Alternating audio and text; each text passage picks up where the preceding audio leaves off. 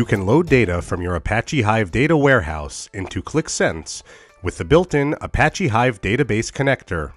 In this example, we will use Add Data to create our Apache Hive connection, but you can also create a connection from the script editor. Select Apache Hive from the list of connectors. In the Create a Connection dialog, enter the hostname for the database to which you want to connect. Enter the server hostname. The default port for Apache Hive is 10,000. Change the port number if you have set up Apache Hive to connect through a different port.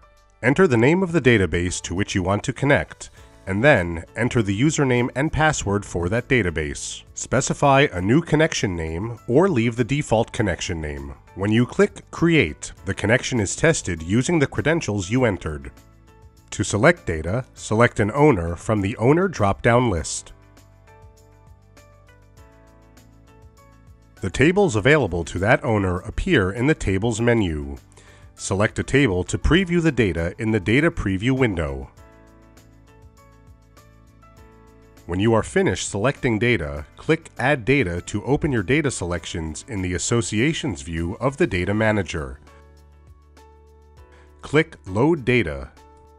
Your Apache Hive data is now available in your Qlik Sense app. And that concludes this video. Thanks for watching.